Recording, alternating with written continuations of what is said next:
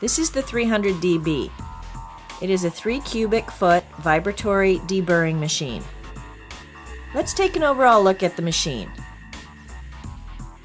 The tank is lined with an oven-cured polyurethane. The dimensions are 13 inches wide by 13 inches deep by 31 inches long. The tank and base are made from heavy gauge steel and coated with high-gloss enamel paint. It is suspended on 4 heavy-duty springs.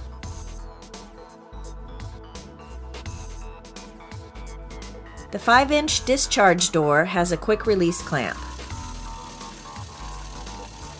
This allows for fast media changes and external media separation with a screen.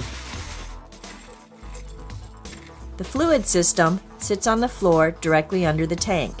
It consists of a pump, bracket, control valve, and fluid lines. The water and compound are simply circulated through the machine. This is a simple system, but it will make a big difference in how your parts come out. This is the sound abatement lid that comes with the machine.